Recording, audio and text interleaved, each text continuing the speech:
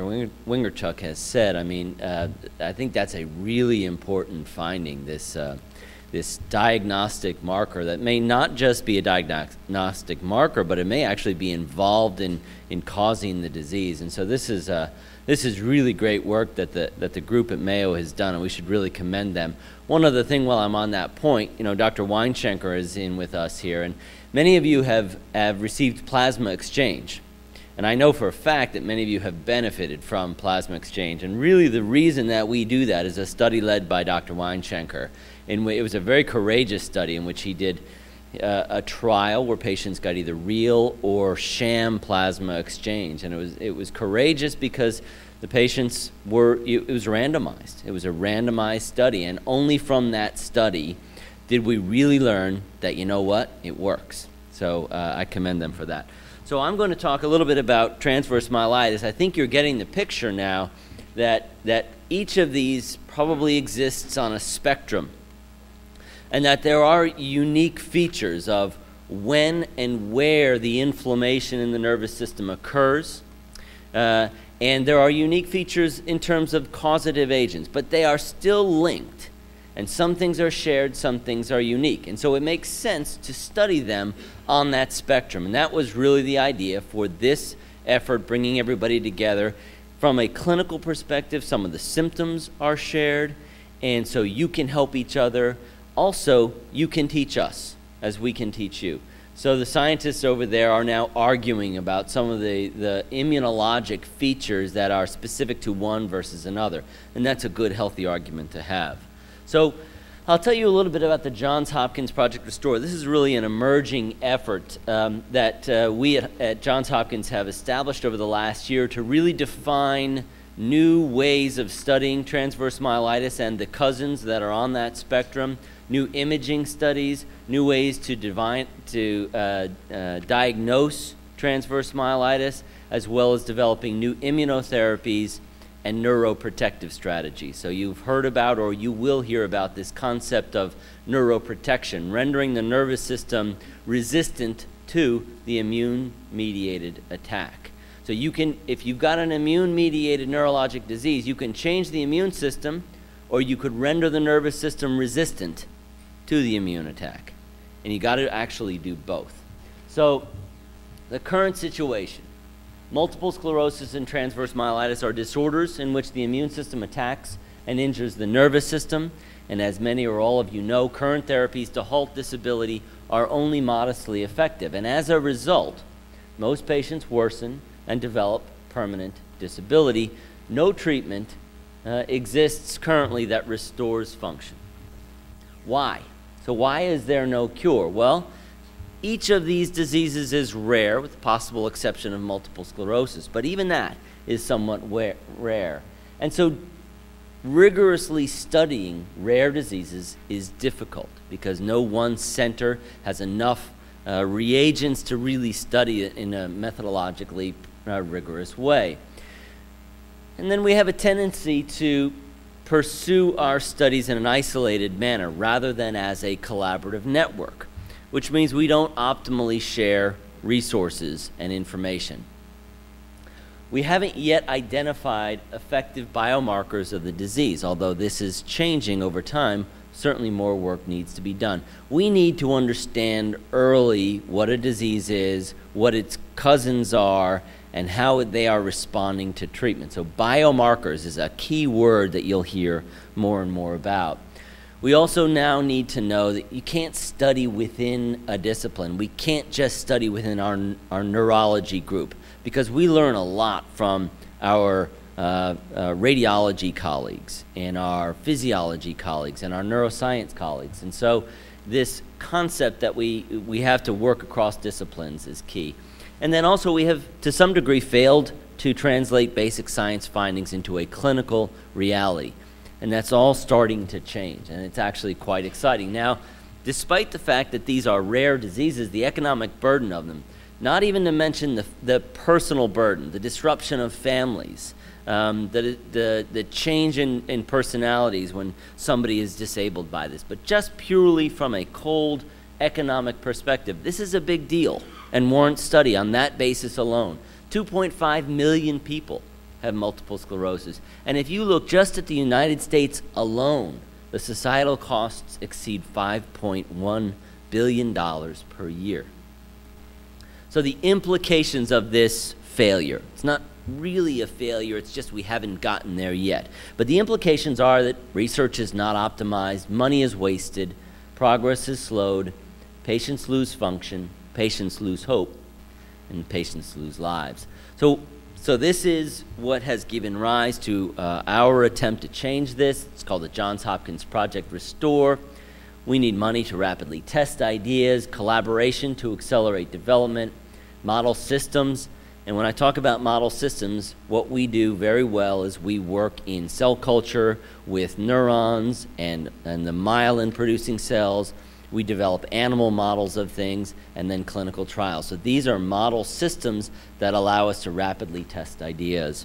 Ultimately, clinical trials is a clinical trial is a prerequisite really to developing a new therapy. Without a clinical trial, we won't know for sure if it worked.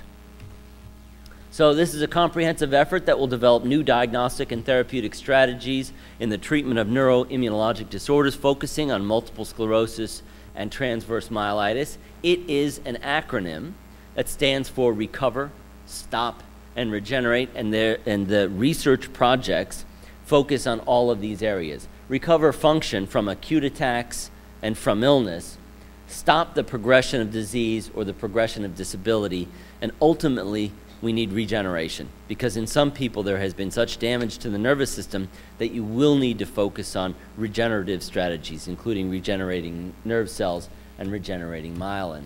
We think we can and will revolutionize the treatment of multiple sclerosis and NTM. We aim to cure these diseases in those who have been diagnosed, to prevent them from occurring in those at risk, and we hope to restore function to those disabled by them. Now, you all know that we've had a Transverse Myelitis Center as well as an MS Center at Johns Hopkins for some time. And one of the realities is that we provide clinical care for those who are disabled by transverse myelitis. Hopefully we get people who are in the acute phases of transverse myelitis as well. We provide advanced care. We are now currently developing novel diagnostic strategies. You'll hear about some new imaging modalities that we think are very sensitive in telling you what's going on within the spinal cord and the brain.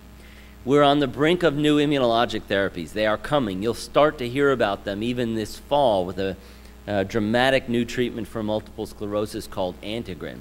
And restorative therapies are coming. We are learning how to reprogram the nervous system. We're not there yet. This is not imminent, but it's coming. We want to be a world leader in education, to test and implement novel therapeutic strategies, to train scientists and clinicians.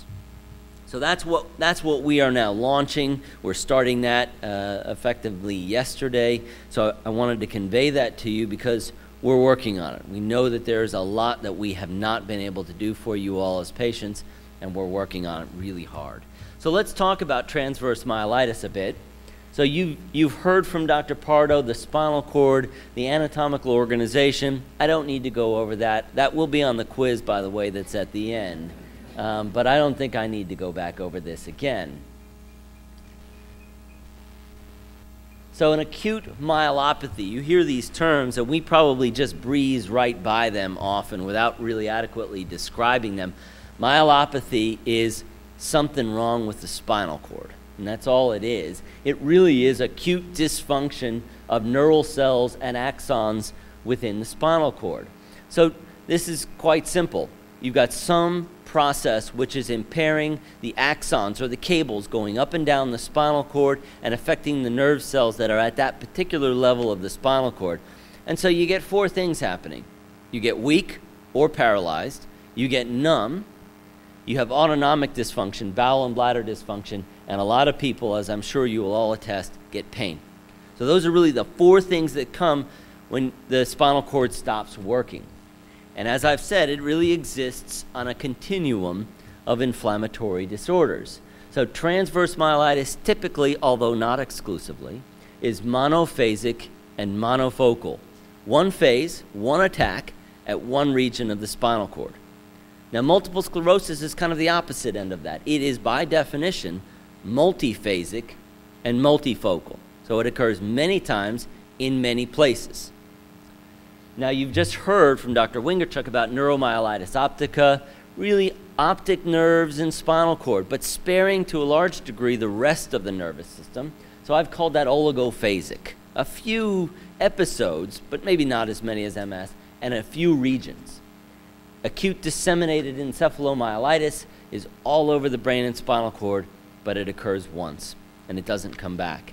So the spatial limitations and the temporal features of these distinguish them. But again, we're starting to learn that although there are differences, they are linked, immunologically linked. And these are just some of the other ones. You've probably heard about Guillain-Barré or myasthenia gravis. So these are all kind of on that spectrum, linked to varying degrees. Now, when I say itis, when you hear any itis, itis means inflammation. So transverse myelopathy is a very broad term. It just means spinal cord's not working. Doesn't tell you the nature of the reason why it's not working. But if you say transverse myelitis, you're talking about inflammation. There has got to be inflammation. Well, here's a pathologic demonstration of this. So what you're seeing here is this cross-section of the spinal cord. Blue is essentially inflammation, right? So this is a particular stain of the spinal cord tissue in which there is lots of blue cells. These are inflammatory cells. They shouldn't be there. They should stay in the blood where they belong. Or if they do come into the spinal cord, just come in a few and then leave. Not like this. So when they get in here, it means they're really angered. So they're really upset. They're causing injury. You can tell this one, this is a blood vessel here that is clotted. So it was so inflamed that this blood vessel actually clotted. So that is really transverse myelitis, in which there's a focal inflammation within the spinal cord. Now, okay, so what? So you get inflammation. What is the neural response? In other words, what happens in the spinal cord? Well, it's one of two things. It's demyelination, or it's necrosis or axonal injury. And we're starting to understand why some people go largely down this route, some people go largely down this route. This is obviously worse. This means the actual electrical cables themselves and the neurons, the neuron cell bodies, are destroyed. And from this, there is limited recovery at present. This is a demyelinating state in which the ensheathment around the cable, the myelin, is destroyed, but the cable itself is okay. So although you turn on the light switch and the light does not go on in the acute phase, the electrical connection between the light switch and the light is still there. It's just the impulse is not getting through. But after the inflammation settles down, it then becomes possible either through remyelination or through some strategies that the neuron does to start firing again to recover. So then after a period of 2 to 3 weeks, you turn the light switch on and it goes on.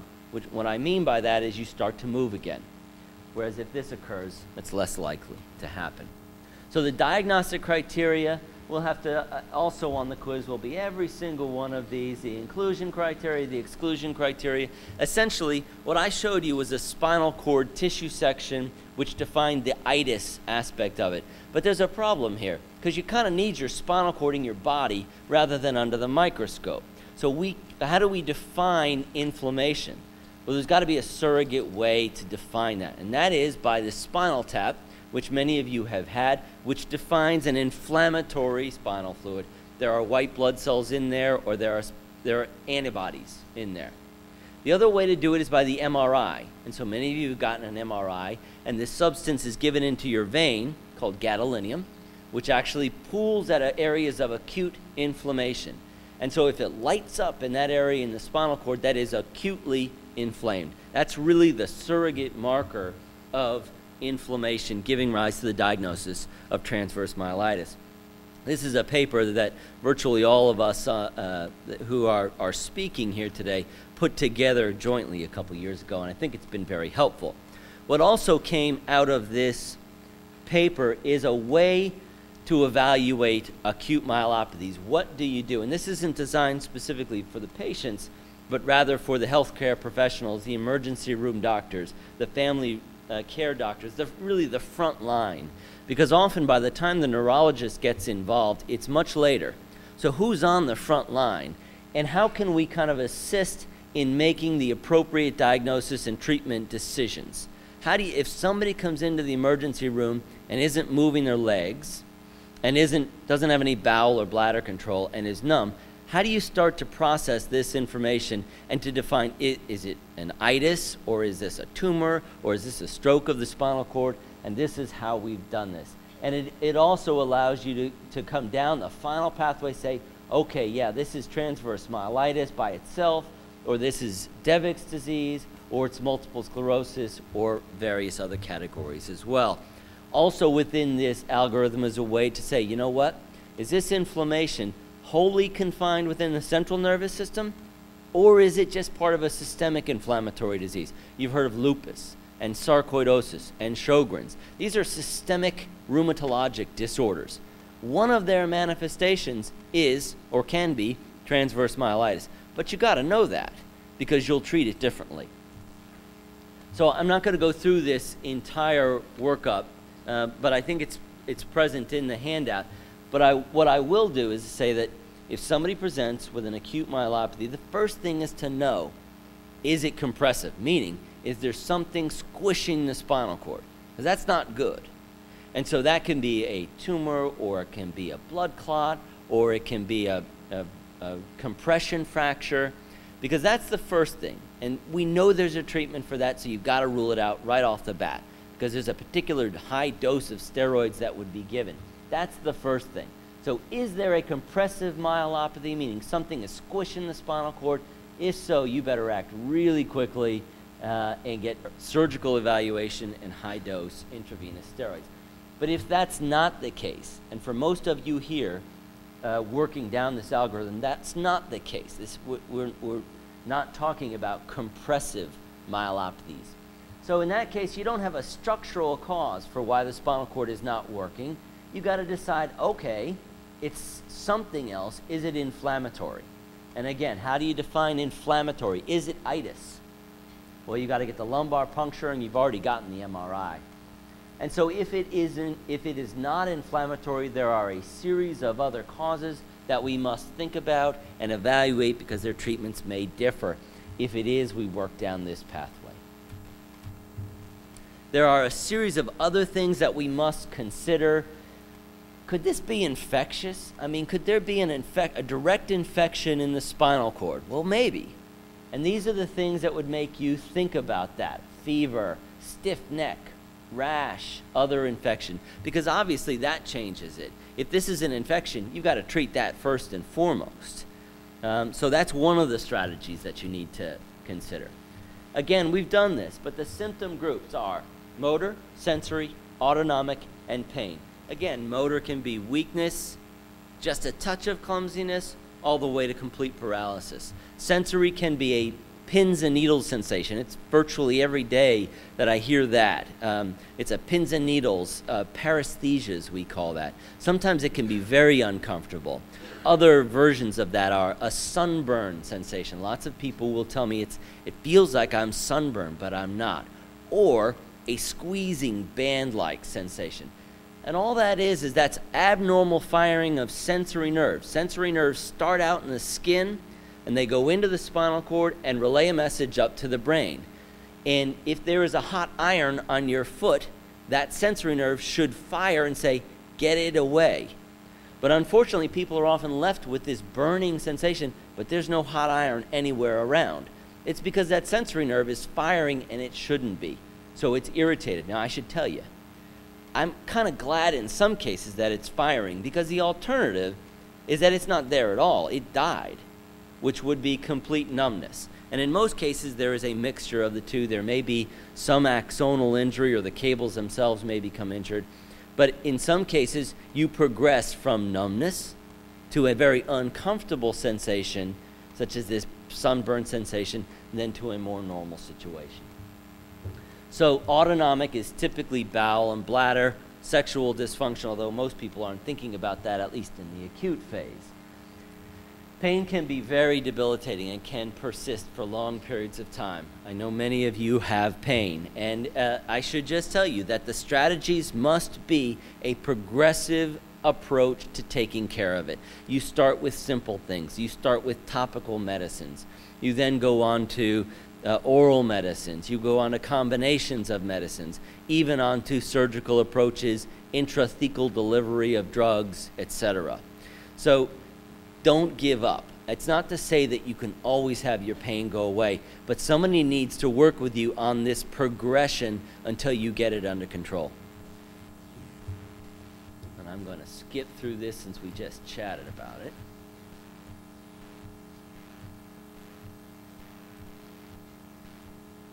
The pain can be a burning type of root, we call it a radicular pain. It's this burning pain going down one side, again, the tight squeezing or a banding sensation. Now, we use the MRI now because it really, really helps us. As a matter of fact, we're on the brink of developing even better imaging strategies, which can define, is this demyelination, or is this axonal injury, or various forms. Right now, the MRIs are very good at telling you one thing: something's not good.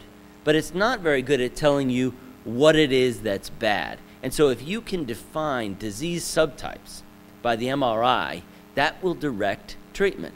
Because we now are starting to understand, how do I fight this kind of demyelination? How do I fight this axonal injury?